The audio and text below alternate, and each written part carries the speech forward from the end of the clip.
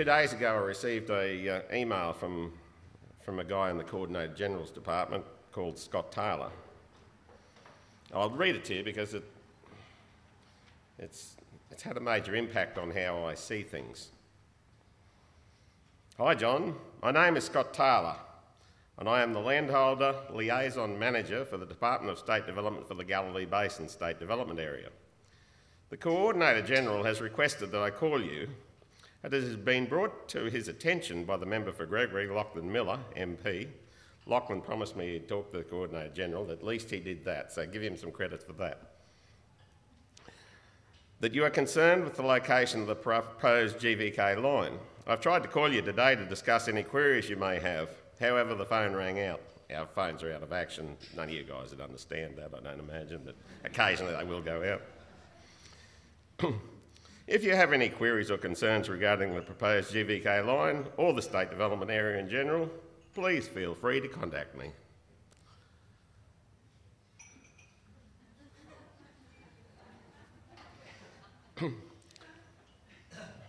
Let's go back to where we started.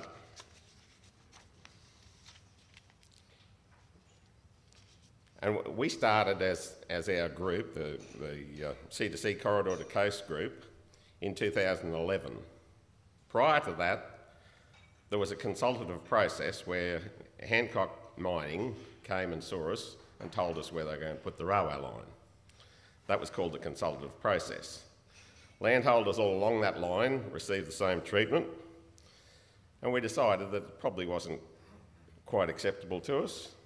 We probably needed to do something more constructive about it. But this wasn't a fight between the grazing industry and mining. This was simply a group of landholders who were going to have a railway line through their properties. Now, the guys who live next door to us are sympathetic, they're empathetic, but they're not impacted. So it's not their fault. It's not their fight, it's our fight. So as a group of landholders, we felt we had to get involved in the discussion process and have some input. Diane Hughes, Shante Moran, Peter Anderson, Sean Dillon, Tony Mankins, Richard Simmons, Graham Acton, Paula Heelan, Marcel Hall, Trish Dennis. There's been a whole group of landholders involved. They're all impacted by railway lines. There's 40 landholders that are impacted, and that's now grown up to about 100 with the Adani line that came in as well after that time. So we organised a discussion group to get together and talk about it, and we elected a steering committee. This was a deliberate action to have a steering committee, not a new organisation. We're set up as a group that will argue this case, and if we think we've lost it, we'll walk away. There's no legal structure in it. We're just a lobby group who will be arguing the case on the railway lines. So in 2011, May, we had a delegation to Brisbane to meet with the Treasurer, Andrew Fraser, and his staff, and we also met with the opposition leader, Campbell Newman, and we met with Andrew Cripps. Out of those meetings to Brisbane, we managed to arrange a meeting in Claremont with the Coordinator General, Keith Davies, and 4 of his staff members who are involved in the planning and coordination of the development of the Galilee Basin. They decided to come to Claremont. We arranged helicopter flights, we flew them all over the area, we picked them up, we put them down, we had discussions, we organised a meeting in Claremont for them to address the whole group, and we also organised for the local community, the town community, to come to that meeting and to also have dinner with these guys afterwards so that they could get a pretty good understanding of what we were on about. After that, of course, there was a change of government. We just thought we had Keith Davies on side, and there was a change of government with a new minister, Minister Seeney, and a new Coordinator General, a bloke called Barry Bro, who I said I'd spoken to half a dozen times, but was now asking if I've got any problems. And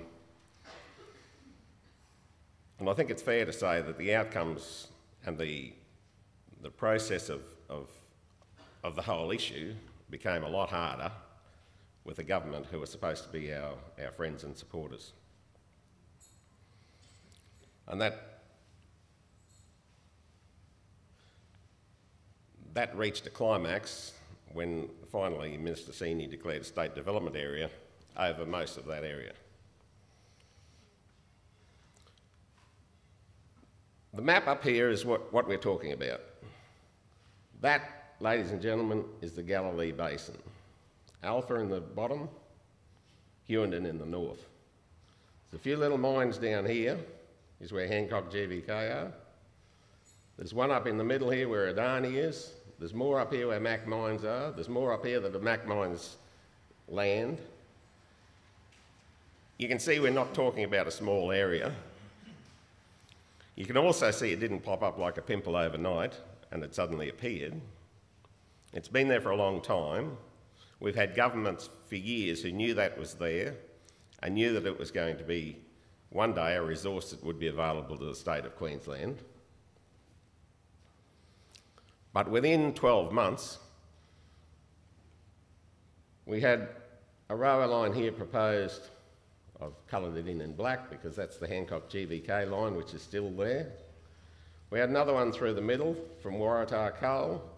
We had one coming from Adani going across to Moranbah to link up with the present system. We had another one from Adani that was going to take us up to join into the missing link and run coal trains up to Bowen that way. We had another proposal from the East West Link group who want to establish coal mines take coal from Queensland to Western Australia to process iron ore and bring iron ore from West Australia to Queensland to process it here. And they came up with two more proposals for rail lines that run down the side of the Galilee Basin. In the other shaded area here, we have the Belliando floodplain. And over on this side, we have the Sutter River floodplain. They'd come together at a point here at the Belliando crossing, and then they join into the Burdekin River and into the Burdekin Dam down here. So we're talking about a pretty big area of Queensland. And we're talking about an area that we as a group felt needed some realistic, futuristic planning of how this whole development should take place. So we had to become involved in that discussion. And to do that, we had to understand who we were and what we were. The first thing we had to all realise was that we all carry some baggage. Our baggage was that we were the ones that were going to be threatened with the railway line cutting across our properties. We also had to recognise that railway line, if that development goes ahead, will have to go somewhere. We weren't naive enough to think that stopping it on our properties was going to be a solution. The other thing we had to recognise was that there would be compensation payable, and that was grasped by everybody in our group. That if the railway line went through our property, we would receive compensation. And depending how strong our case was, would depend on the amount of compensation we received. So that was all absorbed and accepted by our group.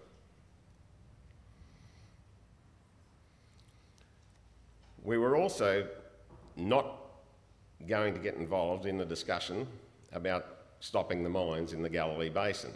That's another argument for a different group of people who have a different understanding and a comprehension of what that really means. All we know is that it's a bloody big area, and to get the coal from there to the coast is going to require a railway line. So our approach was to find the best possible route for that railway line to go, where it'd have the minimal impact on our communities and it'd have the maximum value for the state of Queensland in the long term. The long-term future of the state would be enhanced by having that line in the right place. They were the parameters that we set as our steering group for that discussion. Now, as I say, we had the baggage that we were the ones that were directly involved. If we hadn't been directly involved, I'd imagine we would have been sitting at the pub saying how sorry we were for those poor buggers who had the railway line. But we were the guys who were in it, so we had to do something.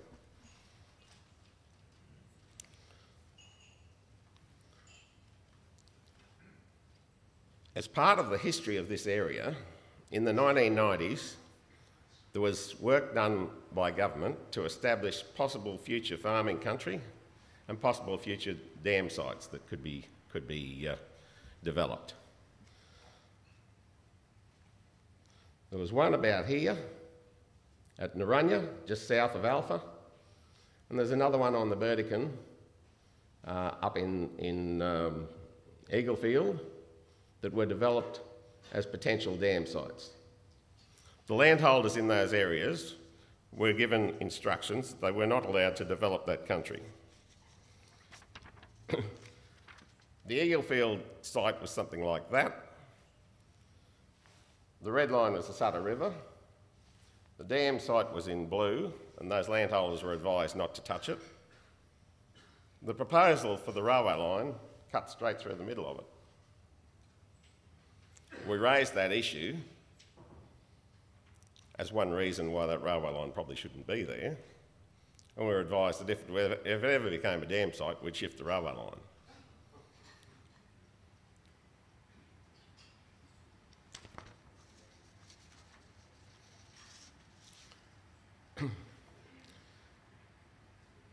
I'd like you to just envision what this country looks like. If you take your left hand and you point your fingers to the south,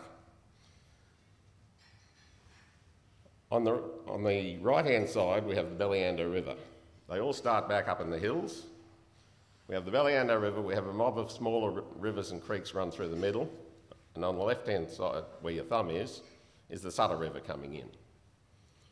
The road from Claremont to Charters Towers was built on the high country, running down through the middle with a minimal crossing. Those rivers all start in the hills, as rivers do, and as they come down together into that floodplain area, down through here, those rivers intertwine, water runs one way in one wet season, another way in another wet season. They're an integrated mass of floodplain. And it doesn't mean it all gets flooded every year, but it all has the potential to be flooded. The present Adani line has an area in one spot that's 30 kilometres, which all went underwater in 2008, in one hit. Now, I'm not an engineer and I'm not a hydrologist, but I do have a reasonable understanding that when you've got a water system that's 30 k's wide, you've got a bloody lot of water to deal with. And it's reasonable to assume that if you're going to build that railway line on a bank of dirt, that water will probably be slowed down. But that's not an issue because we're going to have 3-metre diameter pipes and they'll be 25 metres apart. Hydrologists work this stuff out. So we put 3-metre diameter pipes 25 metres apart and we run water 2 foot deep through the bottom of them. Logic says to me that we're not going to get 3-metre diameter pipe full of water out the other side.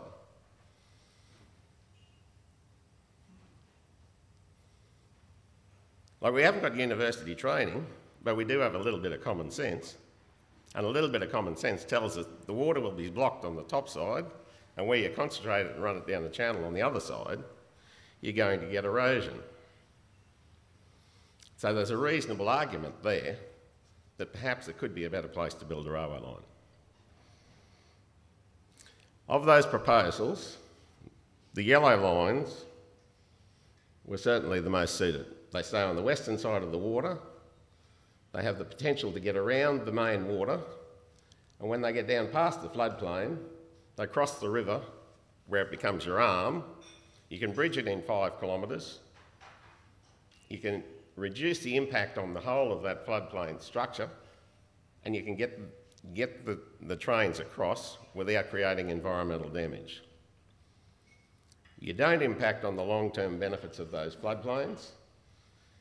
You still have the potential, 500,000 acres of potential farming country in that area, and with the development of irrigation dams, that potential could be realised.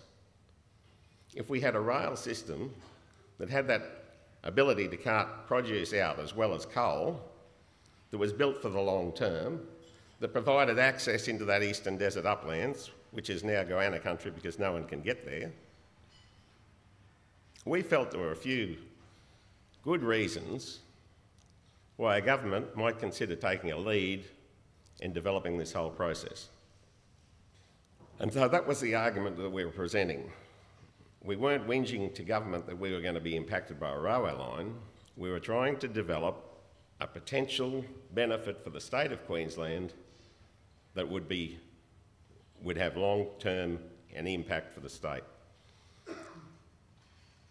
Now, our campaign was thought through reasonably well. Our aim was to convince the broader community that there was a case to be answered. And anyone who saw any of our publicity efforts, and they're very amateurish, we realise that, but we are having a go at showing to the community what the impacts would be if the railway lines were built in the wrong place. We weren't aiming to present a case that we can't have this railway across our property because it's going to impact us. But one of the strongest visions I have from that whole campaign was the Moran family, Shante and Brendan and their kids, standing and defending their right to farm their property. Not because it was going to impact on their property, but because it was going to impact on their region. And that was one of the strongest images I have of any of the work we did.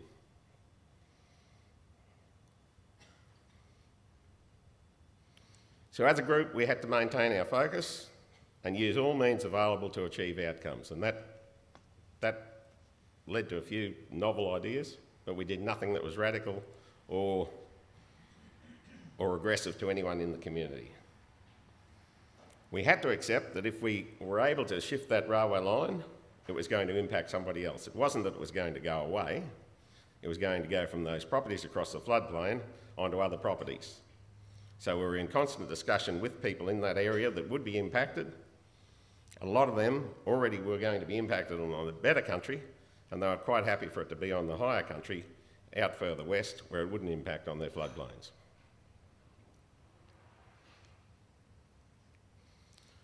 We found the media was important in that campaign. We had to have the media. But unfortunately, you can only run a story once. You run the story, you do it as well as you can, but the next time you run, you have to have a different angle. And I guess we tried as many angles as we could until we ran out of angles. But to do that successfully, to present that image to the broader public, we had to be able to get that story out there. We developed a Facebook page. Believe it or not, I actually put a comment on Facebook. Never going to happen again, and never happened before.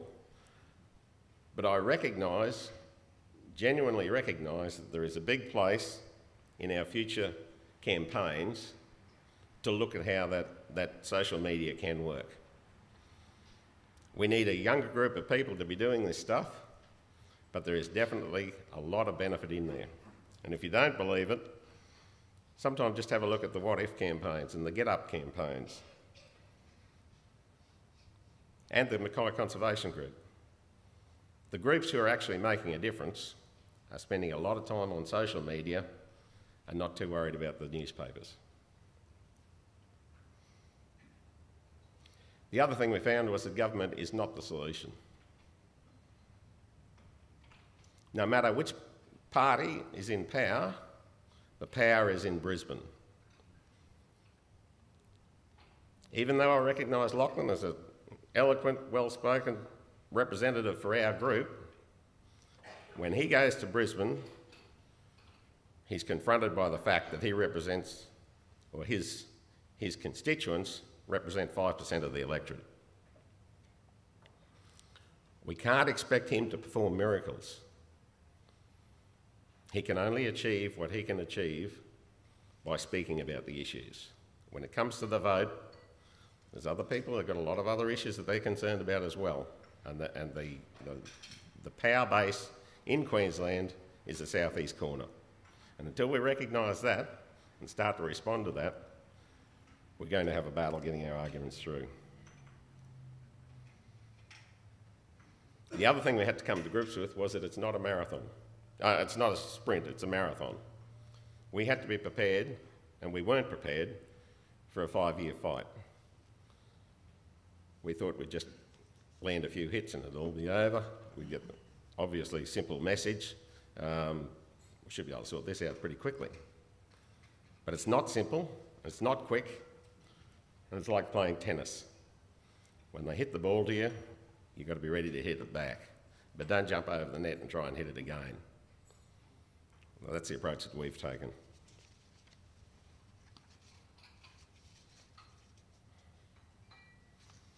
So where are we at the moment? Well, the first thing that's obvious is there's been nothing happen in the Galilee Basin. There's been a lot happen, there's been a lot of talk, a lot of waffle, but nothing has actually happened. Legal representation and legal opinion has encouraged 95% of the landholders on the Adani line, which is the most likely line to go ahead at this stage. 95% of landholders have signed a conduct and compensation agreement with Adani. Now, whether our campaign has helped them to achieve a better result or not, we don't know. We've been able to keep those landholders informed of what the arguments are up to. The landholder agreements are in confidence agreements. We don't need to know that. But I'd like to think that in some ways we've been able to help that. But the reality is people do need to move on. They can't sit there hoping that one day that railway line will go to a different place. They have to accept that it's where it is.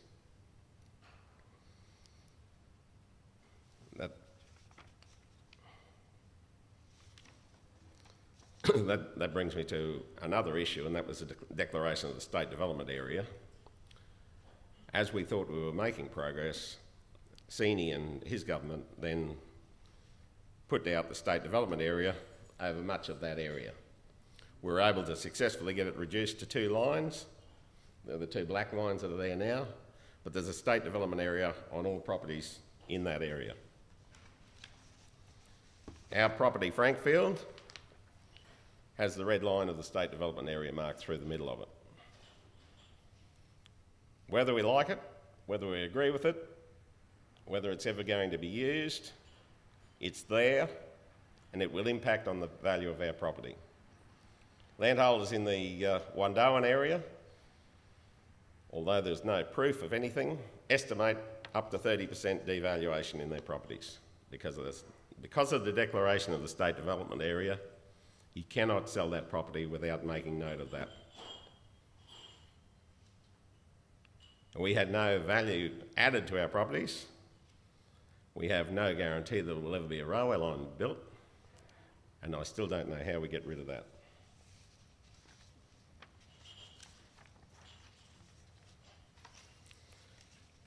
So the Adani project is on hold for 12 months. The Hancock GVK have stopped all negotiations. We don't know where they're up to. And no government that we've worked with has shown vision beyond 3 years. We've not been able to get anyone to discuss seriously any of our thoughts about the long-term development of our region. The long-term potential of the Billando-Sutter floodplain to help feed the world remains ignored, while the federal government continues to discuss developing the north, whatever that means. Robbie Carter this week moved to have a commissioner appointed to establish a rail network to service the Galilee Basin. Wish you well, Robbie. But I think it's too far down the track to start at the beginning again. If there is a commission appointed, I think they'll be looking at those the state development areas as they stand. And landholders still have little rights in negotiations except for compensation. That's the only thing that we really can do in the finish, is negotiate a conduct and compensation agreement. Now, in November last year, Sini came out and offered to put some money into building the railway lines for the Adani line, and that was the one time that prompted me to contribute on Facebook.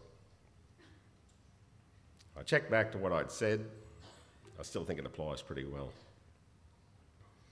It is ironical that the Queensland Government should choose to now offer to finance the rail link for Adani when world bankers are backing away from the project.